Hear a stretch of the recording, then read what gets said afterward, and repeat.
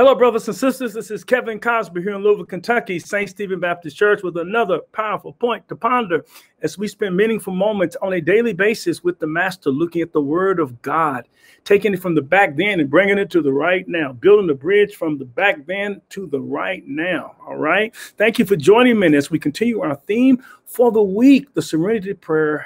How to have peace when life is going to pieces. And now we're looking at the prayer itself. The first 3 days, we looked at the context of the prayer. Now we're looking at the content of the prayer. We looked at line 1 yesterday, and line 1 said, God grant me the serenity to accept the things I cannot change. There's some things I cannot change, and the sooner you accept that, the better off you're going to be. And you need, in your mind, a category. Can't change this, can't change this, can't change this. I'm going to give it to you, God. When I give it to you, I'm through with it. Don't worry if you're going to pray. Don't pray if you're going to worry. So put in your mind your category of some things you cannot change. And once you cannot change it, leave it alone. Don't waste any emotional energy on things you cannot change, because if you waste emotional energy on the things you cannot change, you will not have energy left to change the things that you can, which is line 2 of the prayer. God, give me the courage to change the things I can, which means this is not a passive prayer where we just sit around and let God do everything. We're supposed to give to God the things we can change, and then we're supposed to be about the task of changing the changeable. Now, don't forget that phrase. Change the changeable. There's things in your life that you can change. And the things in your life that you can change them. You know, like the man who was saying, oh, my God, all week long, all I've had for lunch, my wife, all I've had, rather, was a peanut butter sandwich. He didn't say my wife. He just said, all my life, I've had a peanut butter sandwich. And somebody said, well, why don't you tell your wife to fix a ham sandwich? And he said, look, don't blame my wife. I fixed this. So why are you complaining about something that you don't like, that you fixed, and you have the power to do something about it? Why are you complaining about something that's on television that you don't like, and right there in your hand, what do you have? You have the remote control, and you can change it. And God is saying, I know there's some things in life you cannot change, but hey, that's not everything. There are some things in life that you can change. And the number one reason why you can't change them is it's in the sentence. It's in the second line of the prayer. I want you to look at this again and notice the number one reason why some things that can be changed are not being changed. It says, God grant me the serenity to accept the things I cannot change. God acknowledges you can't do anything about this. But then it says, courage to change the things I can. Why don't we change the things that we can change? Why don't we change the changeable? What's the first word? Courage. We don't change the changeable because we lack the courage to change those things that are changeable. For example, anytime you try to really change some things, it always brings about tension. Right now, our church is going through a transition where we're moving from traditionally on campus, everything being on campus, to being online. A lot of things are going online. We'll still have on-campus worship, but we'll also have online. We'll still have on-campus Bible studies, but we'll also have online.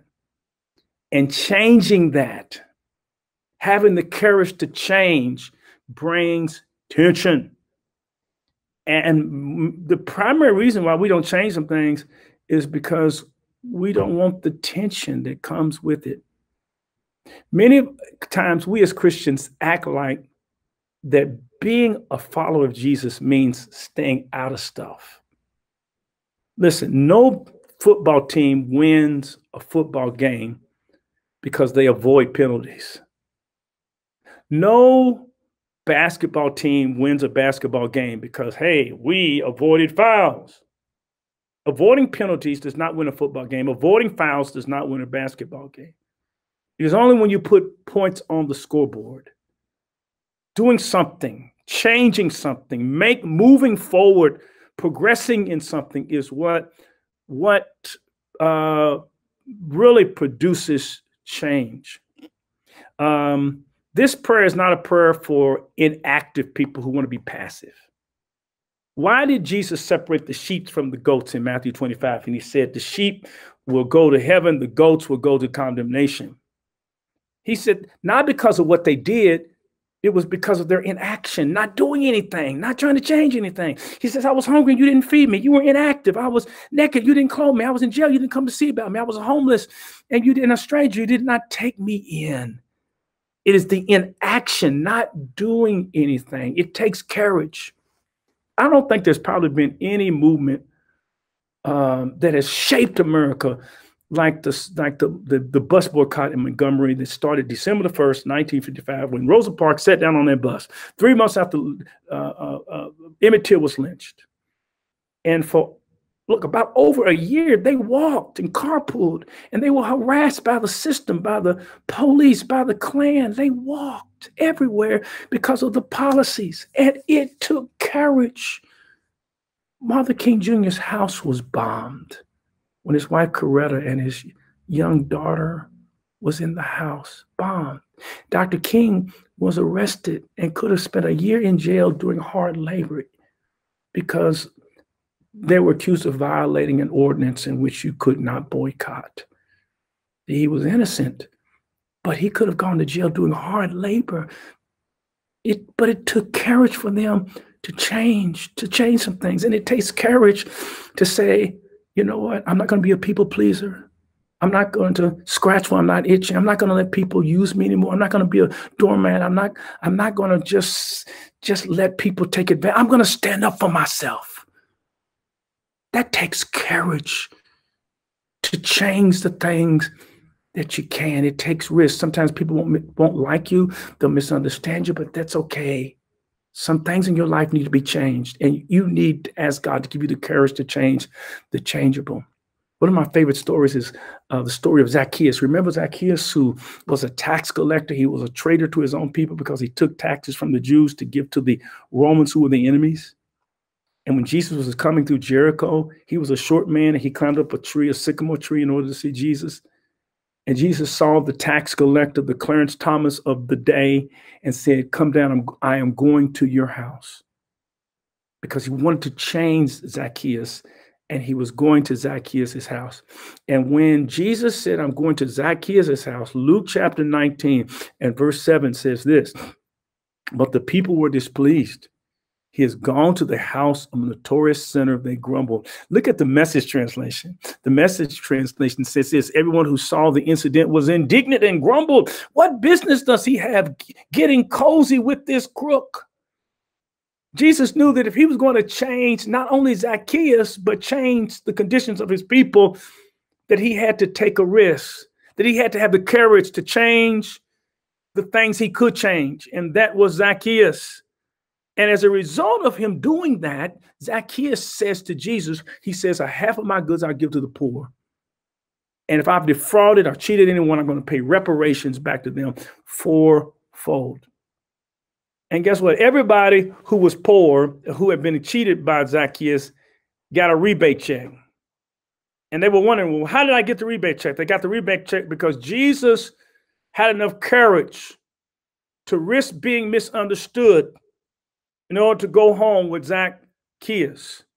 And the same folk who criticized Jesus for going home for Zacchaeus are the same folk that got a paycheck, got a check, because Jesus, now had Jesus not gone home with Zacchaeus, them folk had still been destitute. They would have got their money back. And there's some things that will not happen if you don't have the courage to make them happen. If you're too concerned about what people think about you, or if you are a people-pleasing person that has to be affirmed by people, then you won't have the courage to change the things that you can change. And can I tell you in closing, the number one thing that you can change, if you can't change anything else in this world, you don't like your politician, you can't change that. You don't, even when you vote, sometimes you can't change that. You don't like public policy, even when you try to change it in protest, you can't change that. But there is one thing that you can change.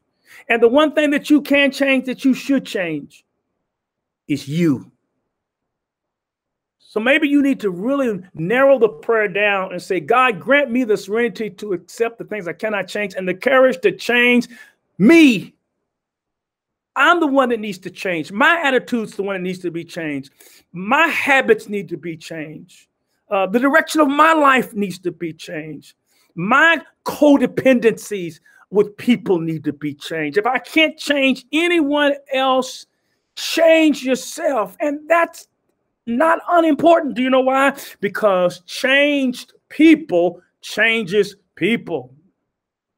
When you act different, people treat you different. So if you can't change your mama, and you can't change your daddy, and you can't change your boss, change yourself. And ask God to give you the courage, you lion, you courage. Remember the Wizard of Oz? Courage. Ask God to give you courage to change some things. Let's pray together. Heavenly Father, thank you for your word today, and bless your people and give us courage to do the right thing. In Jesus' name, amen. Thank you so much for being with me. Another powerful point to ponder. Look, if you don't have a church home, I'd like to extend an invitation to you to become a part of St. Stephen Church.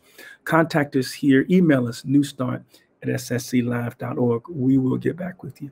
Peace and blessings to you. Thank you for joining me again. We'll pick up on this tomorrow. But until then, you stay safe, stay sane, and don't forget God is in control. See you tomorrow.